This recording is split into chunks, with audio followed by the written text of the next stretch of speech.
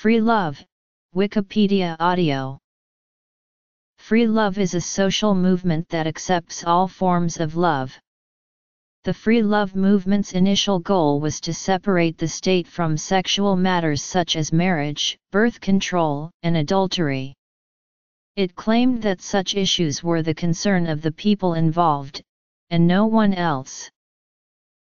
Much of the free love tradition reflects a liberal philosophy that seeks freedom from state regulation and church interference in personal relationships.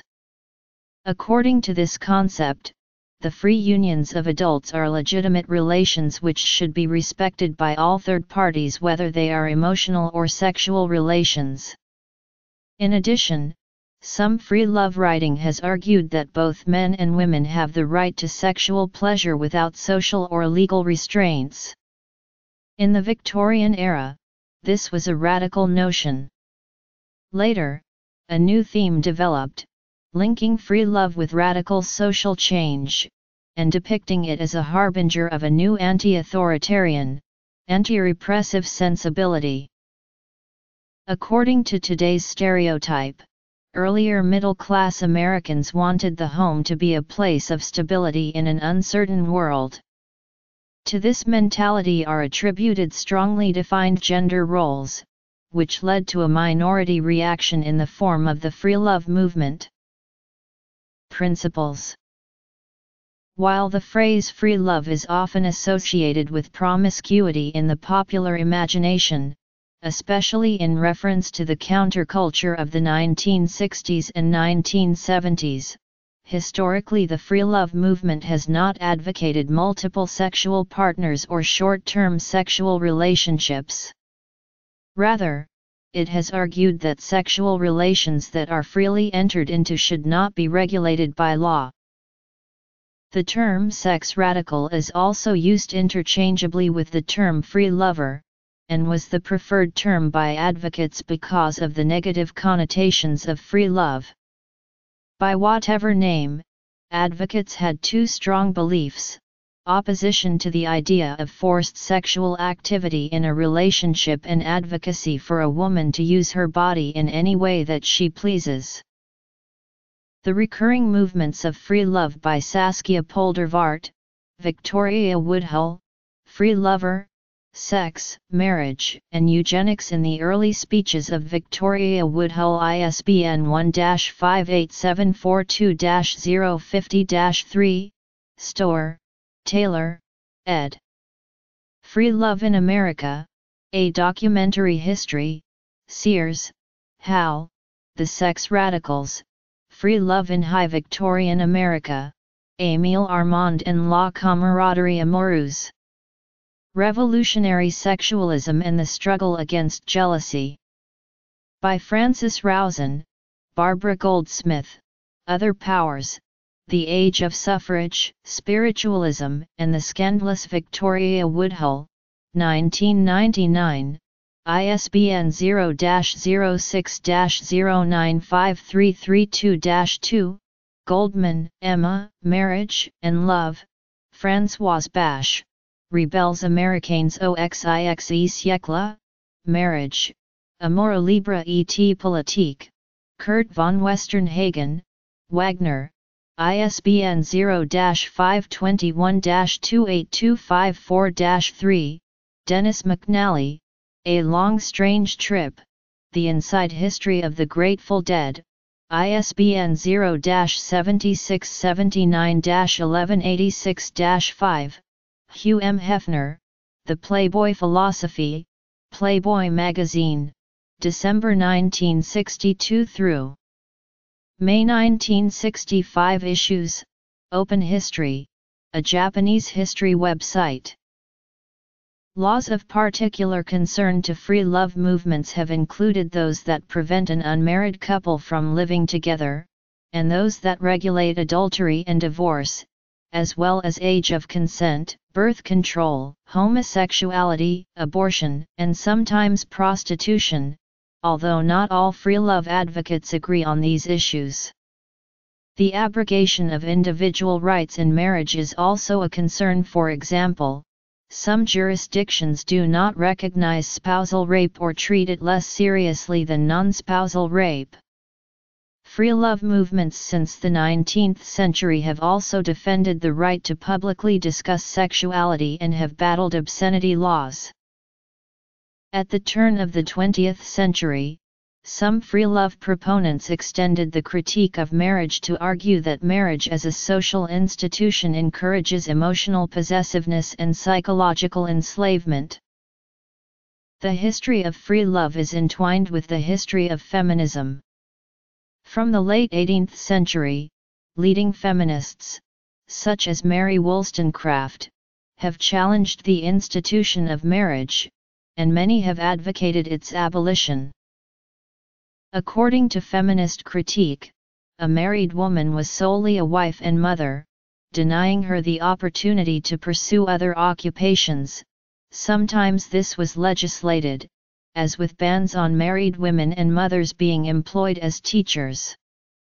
In 1855, free love advocate Mary Gove Nichols described marriage as the annihilation of woman, explaining that women were considered to be men's property in law and public sentiment, making it possible for tyrannical men to deprive their wives of all freedom. For example, the law often allowed a husband to beat his wife. Free love advocates argued that many children were born into unloving marriages out of compulsion, but should instead be the result of choice and affection. Yet children born out of wedlock did not have the same rights as children with married parents. In 1857, in The Social Revolutionist, Minerva Putnam complained that in the discussion of free love, no woman has attempted to give her views on the subject, and challenged every woman reader to rise in the dignity of her nature and declare herself free. In the 19th century, at least 6 books endorsed the concept of free love, all of which were written by men. Of the 4 major free love periodicals following the U.S. Civil War, only 2 of them had female editors. Mary Gove Nichols was the leading female advocate and the woman most looked up to in the free love movement. Her autobiography became the first argument against marriage written from a woman's point of view. To proponents of free love, the act of sex was not just about reproduction. Access to birth control was considered a means to women's independence, and leading birth control activists also embraced free love. Sexual radicals remained focused on their attempts to uphold a woman's right to control her body and to freely discuss issues such as contraception, marital sex abuse, and sexual education. These people believed that by talking about female sexuality, they would help empower women. To help achieve this goal, such radical thinkers relied on the written word, books, pamphlets, and periodicals, and by these means the movement was sustained for over 50 years, spreading the message of free love all over the United States. Relationship to feminism. A number of utopian social movements throughout history have shared a vision of free love. The all-male Essenes, who lived in the Middle East from the 1st century BC to the 1st century AD, apparently shunned sex, marriage, and slavery. They also renounced wealth, lived communally, and were pacifist vegetarians. An early Christian sect known as the Adamites existed in North Africa in the 2nd, 3rd, and 4th centuries and rejected marriage. They practiced nudism and believed themselves to be without original sin. In the 6th century, adherents of Mazdakism in pre-Muslim Persia apparently supported a kind of free love in the place of marriage, and like many other free love movements, also favored vegetarianism, pacificism, and communalism. Some writers have posited a conceptual link between the rejection of private property and the rejection of marriage as a form of ownership. One folk story from the period that contains a mention of a free love community under the sea is the tale of Abdullah the fisherman and Abdullah the merman from the Book of 1001 Nights. Karl Kautsky, writing in 1895, noted that a number of communistic movements throughout the Middle Ages also rejected marriage. Typical of such movements, the Cathars of 10th to 14th century Western Europe freed followers from all moral prohibition and religious obligation, but respected those who lived simply, avoided the taking of human or animal life, and were celibate. Women had an uncommon equality and autonomy, even as religious leaders. The Cathars and similar groups were branded as heretics by the Roman Catholic Church and suppressed. Other movements shared their critique of marriage but advocated free sexual relations rather than celibacy, such as the Brethren of the Free Spirit, Taborites, and Picards. The challenges to traditional morality and religion brought by the Age of Enlightenment and the emancipatory politics of the French Revolution created an environment where ideas such as free love could flourish. A group of radical intellectuals in England, who supported the French Revolution, developed early ideas about feminism and free love. Notable among them was the Romantic poet William Blake, who explicitly compared the sexual oppression of marriage to slavery in works such as Visions of the Daughters of Albion. Blake was critical of the marriage laws of his day, and generally railed against traditional Christian notions of chastity as a virtue. At a time of tremendous strain in his marriage, in part due to Catherine's apparent inability to bear children, he directly advocated bringing a second wife into the house. His poetry suggests that external demands for marital fidelity reduce love to mere duty rather than authentic affection, and decries jealousy and egotism as a motive for marriage laws. Poems such as "Why Should I Be Bound to Thee?" "Oh My Lovely Myrtle Tree," and "Earth's Answer" seem to advocate multiple sexual partners. In his poem London he speaks of the marriage hearse plagued by the youthful harlot's curse, the result alternately of false prudence and or harlotry. Visions of the Daughters of Albion is widely read as a tribute to free love, since the relationship between Bromion and Oathun is held together only by laws and not by love. For Blake, law and love are opposed, and he castigates the frozen marriage bed. In Visions, Blake writes, "Till she who burns with youth, and knows no fixed lot, is bound, in spells of law, to one she loathes? And must she drag the chain of life in weary lust?" Blake believed that humans were fallen, and that a major impediment to a free love society was corrupt human nature, not merely the intolerance of society and the jealousy of men, but the inauthentic, hypocritical nature of human communication. He also seems to have thought that marriage should afford the joy of love, but that in reality it often does not, as a couple's knowledge of being chained often diminishes their joy. History. Early precedents. Another member of Blake's circle was the pioneering English feminist Mary Wollstonecraft and her husband, an early anarchist, William Godwin. The ideals of free love found their champion in one of the earliest feminists. In her writings, Wollstonecraft challenged the institution of marriage, and advocated its abolition. Her novels criticized the social construction of marriage and its effects on women. In her first novel, Mary, a fiction written in 1788, the heroine is forced into a loveless marriage for economic reasons. She finds love in relationships with another man and a woman. The novel, Maria, or The Wrongs of Woman, never finished but published in 1798, revolves around the story of a woman imprisoned in an asylum by her husband, Maria finds fulfillment outside of marriage, in an affair with a fellow inmate. Mary makes it clear that women had strong sexual desires and that it was degrading and immoral to pretend otherwise. Enlightenment thought.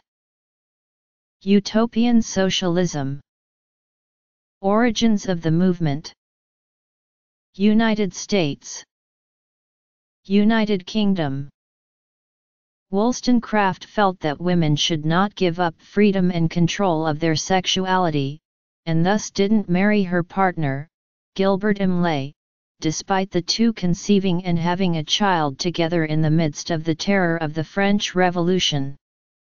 Though the relationship ended badly, due in part to the discovery of Imlay's infidelity, and not least because Imlay abandoned her for good, Wollstonecraft's belief in free love survived.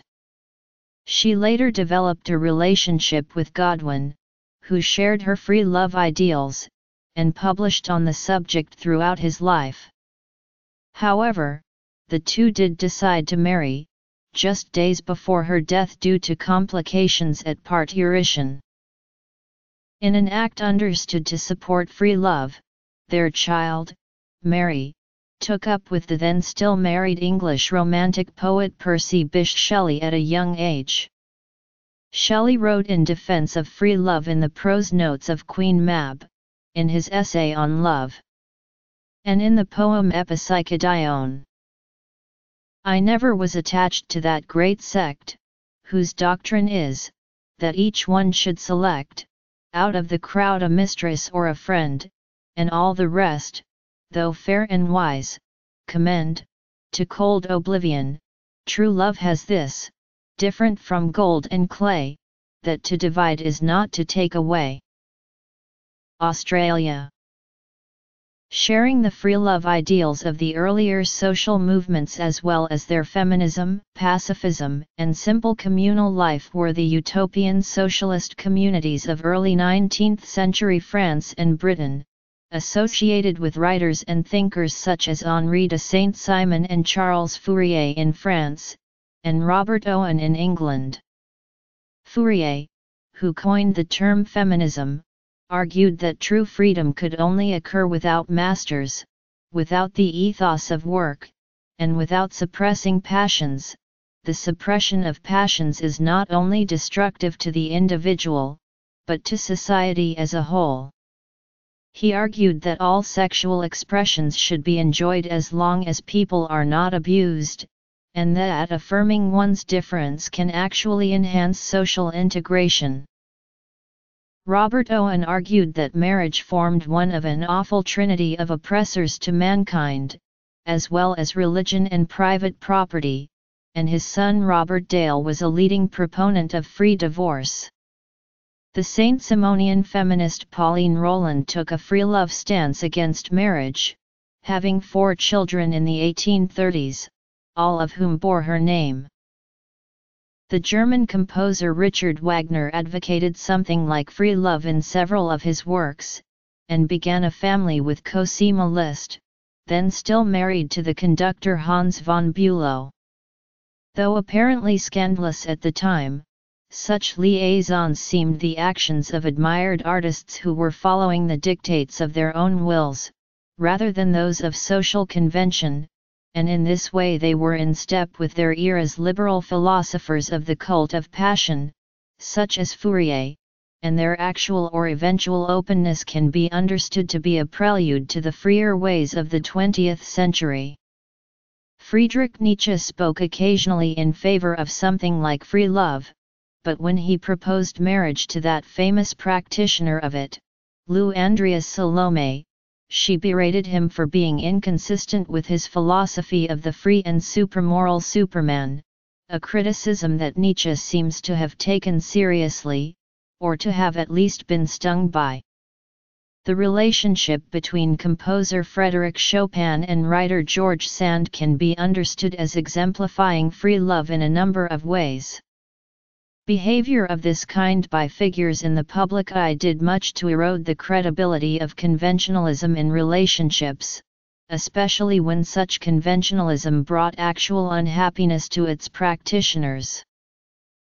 The eminent sociologist Herbert Spencer argued in his Principles of Sociology for the implementation of free divorce. Claiming that marriage consists of two components, union by law and union by affection, he argued that with the loss of the latter union, legal union should lose all meaning and dissolve automatically, without the legal requirement for a divorce. Free love particularly stressed women's rights since most sexual laws discriminated against women, for example, marriage laws and anti-birth control measures. Free love began to coalesce into a movement in the mid to late 19th century. The term was coined by the Christian socialist writer John Humphrey Noyes, although he preferred to use the term complex marriage. Noyes founded the Oneida community in 1848, a utopian community that conventional marriage both as a form of legalism from which Christians should be free and as a selfish institution in which men exerted rights of ownership over women. He found scriptural justification, in the resurrection they neither marry nor are given in marriage, but are like the angels in heaven. Noyes also supported eugenics, and only certain people were allowed to become parents. Another movement was established in Berlin Heights, Ohio. In 1852, a writer named Marx Edgeworth Lazarus published a tract entitled Love vs. Marriage Pt. 1, in which he portrayed marriage as incompatible with social harmony and the root cause of mental and physical impairments. Lazarus intertwined his writings with his religious teachings, a factor that made the Christian community more tolerable to the free love idea. Elements of the free love movement also had links to abolitionist movements, drawing parallels between slavery and sexual slavery, and forming alliances with black activists. American feminist Victoria Woodhull, the first woman to run for presidency in the U.S. in 1872, was also called the High Priestess of Free Love. In 1871, Woodhull wrote, "Yes, I am a free lover. I have an inalienable, constitutional, and natural right to love whom I may, to love as long or as short a period as I can, to change that love every day if I please, and with that right neither you nor any law you can frame have any right to interfere." France. The women's movement, free love, and spiritualism were three strongly linked movements at the time, and Woodhull was also a spiritualist leader. Like Noyes, she also supported eugenics. Fellow social reformer and educator Mary Gove Nichols was happily married, and together they published a newspaper and wrote medical books and articles, a novel, and a treatise on marriage, in which they argued the case for free love.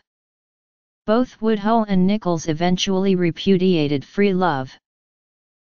Publications of the movement in the second half of the 19th century included Nichols' Monthly, The Social Revolutionist, Woodhull and Claflin's Weekly, The Word, Lucifer, The Light Bearer, and the German-language Detroit newspaper Der Arme Teufel.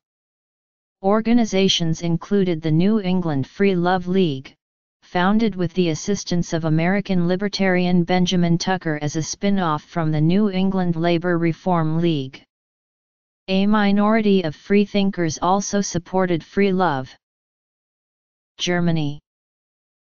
The most radical free love journal was The Social Revolutionist, published in the 1856–1857, by John Patterson. The first volume consisted of 20 writers, of which only one was a woman. Sex radicals were not alone in their fight against marriage ideals. Some other 19th-century Americans saw this social institution as flawed, but hesitated to abolish it. Groups such as the Shakers, the Oneida Community, and the Latter-day Saints were wary of the social notion of marriage. These organizations and sex radicals believed that true equality would never exist between the sexes as long as the church and the state continued to work together, worsening the problem of subordination of wives to their husbands. USSR. Recent. In popular culture, free love movements continued into the early 20th century in bohemian circles in New York's Greenwich Village. A group of villagers lived free love ideals and promoted them in the political journal The Masses and its sister publication The Little Review, a literary journal. Incorporating influences from the writings of the English thinkers and activists Edward Carpenter and Havelock Ellis, women such as Emma Goldman campaigned for a range of sexual freedoms, including homosexuality and access to contraception. Other notable figures among the Greenwich Village scene who have been associated with free love include Edna St. Vincent Millay, Max Eastman, Crystal Eastman, Floyd Dell, Mabel Dodge Lujan, Ida Raw, Hutchins Hapgood, Neith Boyce. A certain extreme was reached by self-proclaimed Satanist Anton LaVey. Dorothy Day also wrote passionately in defense of free love, women's rights, and contraception, but later, after converting to Catholicism, she criticized the sexual revolution of the 60s. The development of the idea of free love in the United States was also significantly impacted by the publisher of Playboy magazine, Hugh Hefner, whose activities and persona over more than a half-century popularized the idea of free love to the general public. Free love was a central tenet of the philosophy of the Fellowship of the New Life, founded in 1883, by the Scottish intellectual Thomas Davidson. Fellowship members included many illustrious intellectuals of the day, who went on to radically challenge accepted Victorian notions of morality and sexuality, including poets Edward Carpenter and John Davidson, animal rights activist Henry Stevens Salt, sexologist Havelock Ellis, feminists Edith Lees, Emmeline Pankhurst, and Annie Besant, and writers H. G. Wells, Bernard Shaw, Bertrand Russell, and Olive Schreiner. Its objective was the cultivation of a perfect character in each and all, and believed in the transformation of society through setting an example of clean, simplified living for others to follow. Many of the fellowship's members advocated pacifism, vegetarianism, and simple living. Edward Carpenter was the first activist for the rights of homosexuals. He became interested in progressive education, especially providing information to young people on the topic of sexual education. For Carpenter, sexual education meant forwarding a clear analysis of the ways in which sex and gender were used to oppress women, contained in Carpenter's radical work Love's Coming of Age. In it he argued that a just and equal society must promote the sexual and economic freedom of women. The main crux of his analysis centered on the negative effects of the institution of marriage. He regarded marriage in England as both enforced celibacy and a form of prostitution. He did not believe women would truly be free until a socialist society was established. In contrast to many of his contemporaries, however, this led him to conclude that all oppressed workers should support women's emancipation, rather than to subordinate women's rights to male workers' rights. He remarked, "There is no solution except the freedom of woman, which means, of course, the freedom of the masses of the people, men and women, and the ceasing altogether of economic slavery. There is no solution which will not include the redemption of the terms free women and free love to their true and rightful significance. Let every woman whose heart bleeds for the sufferings of her sex, hasten to declare herself and to constitute herself, as far as she possibly can, a free woman." The best-known British advocate of free love was the philosopher Bertrand Russell, later 3rd Earl Russell, who said that he did not believe he really knew a woman until he had made love with her. Russell consistently addressed aspects of free love throughout his voluminous writings, and was not personally content with conventional monogamy until extreme old age. His most famous work on the subject was Marriage and Morals, published in 1929. The book heavily criticizes the Victorian notions of morality regarding sex and marriage. Russell argued that the laws and ideas about sex of his time were a potpourri from various sources, which were no longer valid with the advent of contraception, as the sexual acts are now separated from the conception. He argued that family is most important for the welfare of children, and as such, a man and a woman should be considered bound only after her first pregnancy. Marriage and Morals prompted vigorous protests and denunciations against Russell shortly after the book's publication. A decade later, the book cost him his professorial appointment at the City College of New York due to a court judgment that his opinions made him morally unfit to teach. Contrary to what many people believed, Russell did not advocate an extreme libertine position. Instead, he felt that sex, although a natural impulse like hunger or thirst, involves more than that, because no one is satisfied by the bare sexual act. He argued that abstinence enhances the pleasure of sex, which is better when it has a large psychical element than when it is purely physical. Russell noted that for a marriage to work requires that there be a feeling of complete equality on both sides, there must be no interference with mutual freedom, there must be the most complete physical and mental intimacy, and there must be a certain similarity in regard to standards of value. He argued that it was, in general, impossible to sustain this mutual feeling for an indefinite length of time, and that the only option in such a case was to provide for either the easy availability of divorce, or the social sanction of extramarital sex. Interest in free love spread to Australia in the late 19th century. The English-born anarchist, Chummy Fleming founded the Melbourne Anarchist Club in 1886, which led a debate on the topic of free love, and a couple of years later released an anonymous pamphlet on the subject, Free Love Explained and Defended. The view of the Anarchist Club was formed in part as a reaction to the infamous Whitechapel murders by the notorious Jack the Ripper. His atrocities were at the time popularly understood by some at least, by anarchists to be a violation of the freedom of certain extreme classes of working women, but by extension of all women. Newcastle libertarian Alice Winspear, the wife of pioneer socialist William Robert Winspear, wrote, "Let us have freedom, freedom for both man and woman, freedom to earn our bread in whatever vocation is best suited to us, and freedom to love where we like, and to live only with those whom we love, and by whom we are loved in return."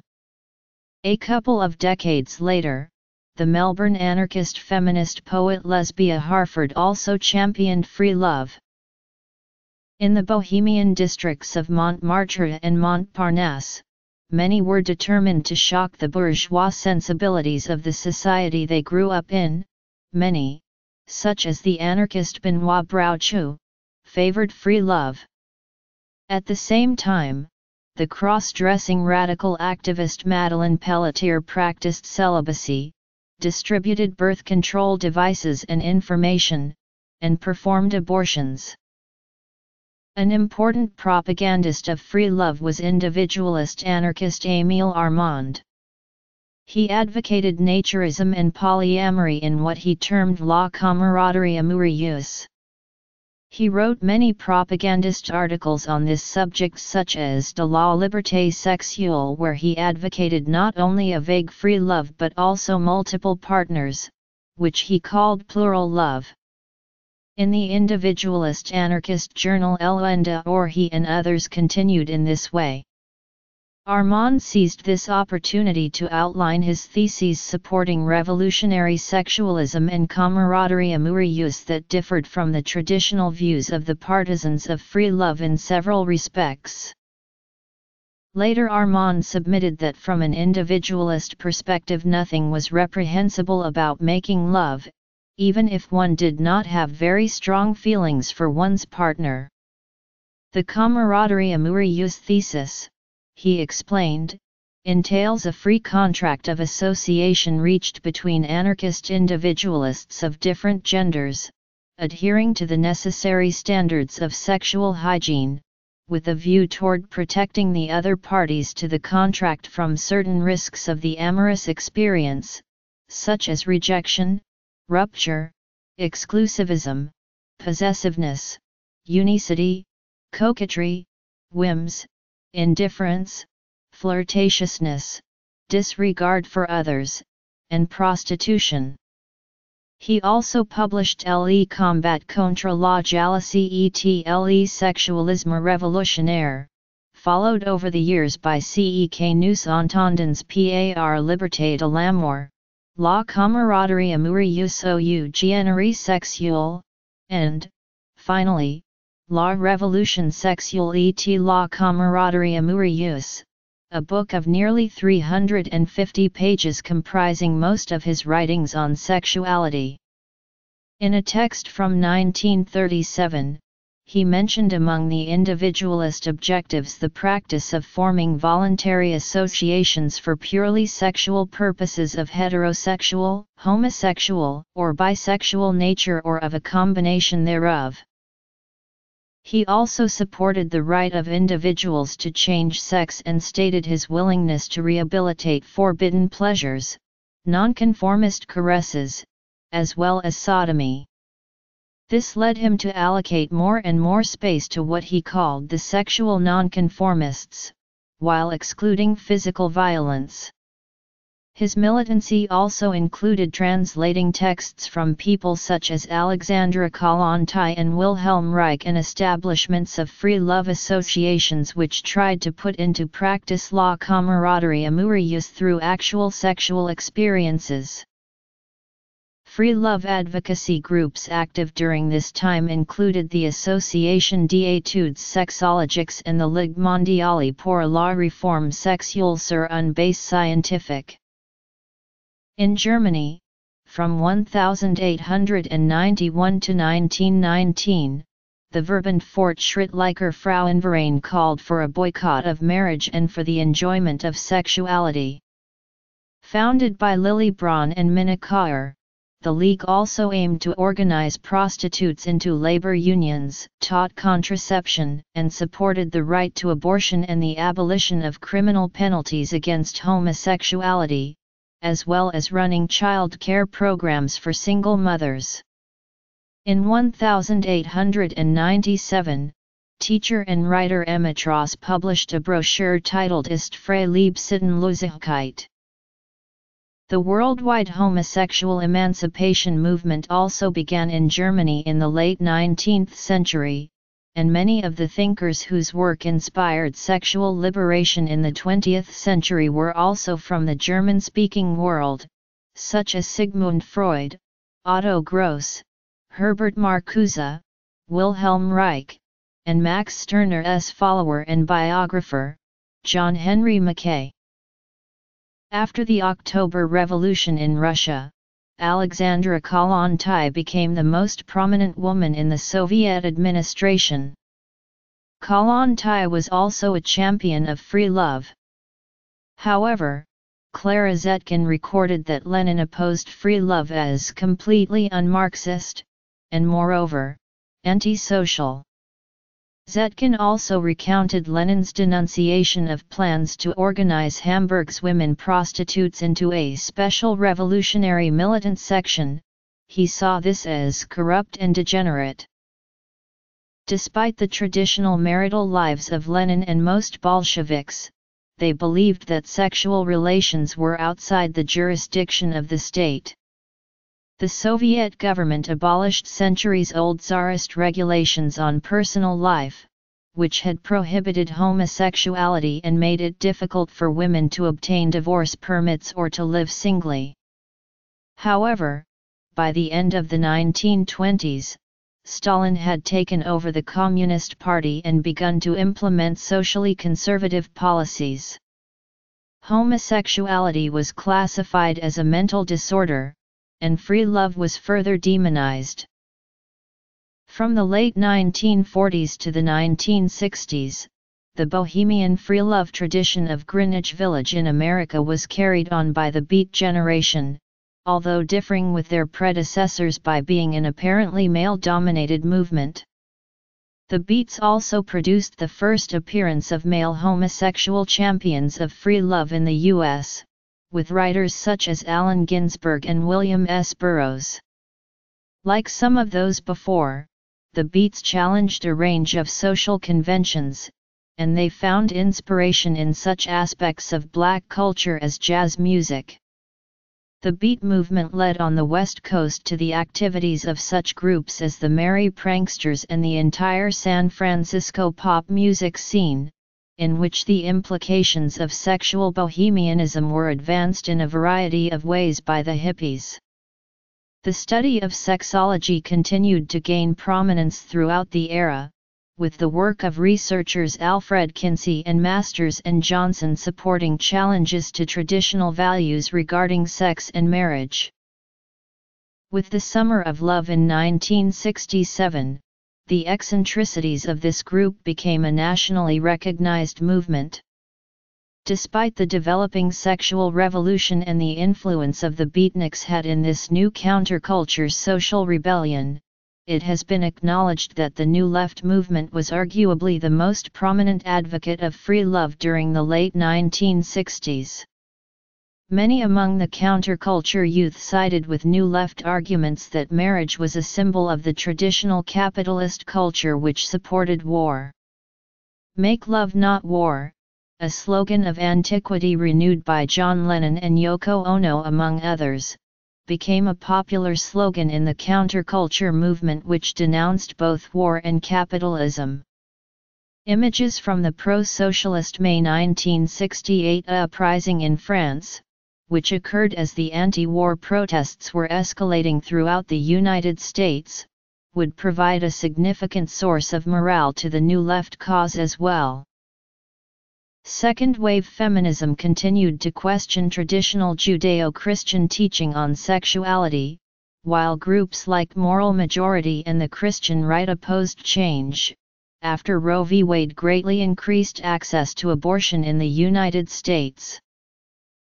After the Stonewall riots, gay rights became an increasingly prominent issue, but by the early 21st century gay activists had shifted their focus to same-sex marriage rather than free love. Divorce and blended families became more common, and young couples increasingly chose to live together in common-law marriages or domestic partnerships rather than tying the knot in church or formalizing or legalizing marriage through the court system. Notes. Further reading.